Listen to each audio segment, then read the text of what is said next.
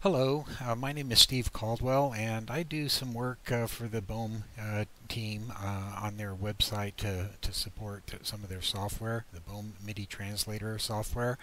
And I thought I'd spend a few minutes today just to illustrate a simple setup of a new project. So this video is really intended for new users that have never set up a project before. A very quick tutorial. I'll walk you through some things. I still encourage you to look through the manual. You can find that when you download the software and you click the help button, the manual will open. The Bome MIDI Translator software can be found at www.bome.com, and you can download a free trial version that will run for 20 minutes. If you'd like to purchase one after that, you can do so. And you know, when I say it runs for 20 minutes, it runs for 20 minutes every time you open it. So basically, you can experiment with it as long as you keep it within that 20-minute time frame parameter, but it's fully featured, so all the functionality here you can use and test and should work fine for you. Without further ado, I'm going to go ahead and close the Bome site here. I've started a project here, and I'm going to just restart it again, and I'm going to do a translator that takes a MIDI message from one channel, a MIDI note on message and note off message from one channel, and the translator will actually redirect the input message to a MIDI note on a separate channel. So you can basically put Bome MIDI Translator between the source device and the target device, create a translation so that the target device can get what you want.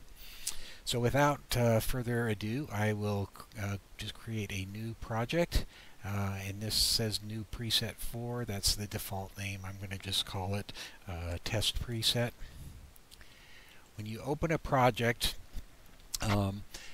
it will be an untitled project, and if you click on the project name here over to the right, if you can see here, there's areas where you can give a project description and info and all that type of thing. We won't talk about that too much today. Your input devices, assuming that you've plugged your MIDI devices into your USB port or a cable that runs and converts to your USB port, will show in the MIDI input section. These are all the devices. You'll notice they're all closed. And then all the output devices are also shown in this section, both physical devices and virtual devices. So what I'm going to do is I'm going to open as an input a device that I have on my desktop called a Launch Control XL, because I know it has the capability to output MIDI notes. And I'm going to take the MIDI notes that are coming in from Launch Control XL, and I'm going to send them out to a virtual port, and I'll use Bome Virtual Port 1 out.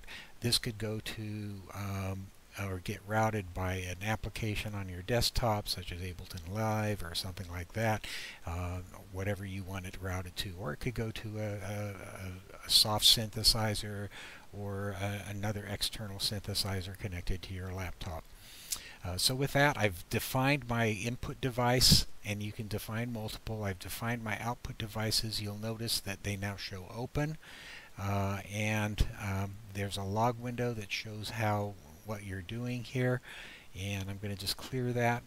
And the first thing I want to do now, after I've opened the devices, is I want to test to see whether my input device is in fact working before I create a translator. So I'm going to push a button, and you can see I'm pressing a button that puts a note on message, which is note 98, note number 24, with a value of 7F, which is a velocity value of maximum.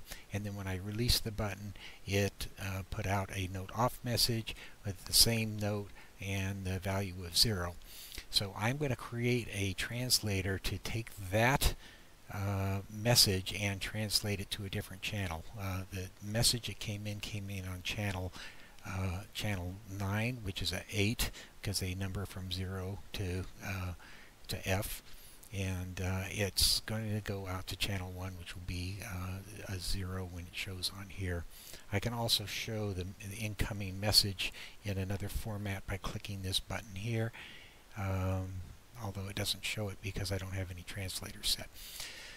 So clear that again. I'll add my first translator. I'm going to call it Note On. Okay, and then I'm going to go over here and capture the MIDI from the note that I'm pushing the button on. So I click this here. When I press the button, it says, okay, there's a note on channel 9 with note 41.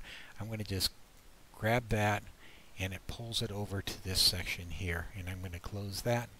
And I'm going to do a little bit of editing to it because I want it to translate all notes, not just note 41. So I'm going to change note 41 to any note.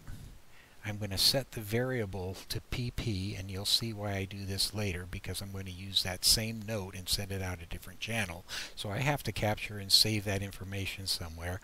I'm going to take the velocity here, and I'm going to capture any velocity, and I'm going to set a local variable QQ to capture that velocity, and I'll use that to transcribe that to the output as well.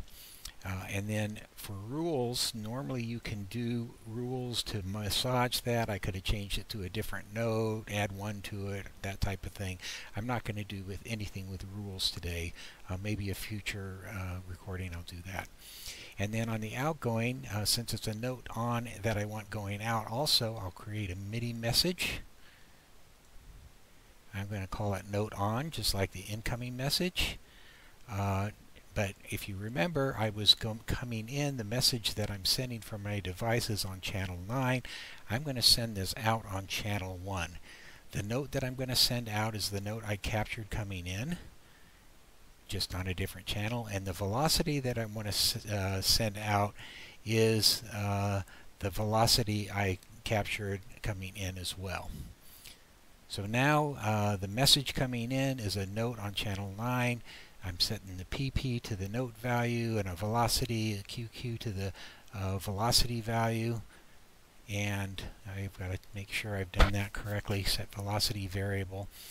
And then going out, I'm going to send that to channel 1. So I'm going to push the button here, and you can see as I push it and hold it, it came in on channel 9, velocity 7F, and then you can see the out message going to channel 1 or 90 with the same velocity. If I release the key, however, you can see it is not transcribing that into the other channel. That's because I have only translated the note on message. So I'm going to go one step further with a few tweaks. I can also transcribe the note off message to go to the same channel. So if I come up here to my incoming trigger sections, I can duplicate that preset. I will call this one Note Off. In the input, I'm going to change this to a Note Off message. On the output, I will change it to a Note Off message. Everything else is the same. So now, I'm going to clear this. When I press the button, in comes on channel 9, out goes on channel 8 as I press it. As I release, it comes in on channel 8 or channel 9 and goes out on channel 1. So I've now successfully created my first project that takes a note from channel 9 and transcribes that note on and note off message to channel 1 on output. Thanks for watching. If you have any questions, again, you can go to bome.com/support. There is a Q&A section there. You can ask questions, and we can walk you through simple solutions and things of that nature. My name is Steve Caldwell. I'm on contract with the Bome team to help on this website, and I'm happy to help. Thank you much for your time. Bye-bye.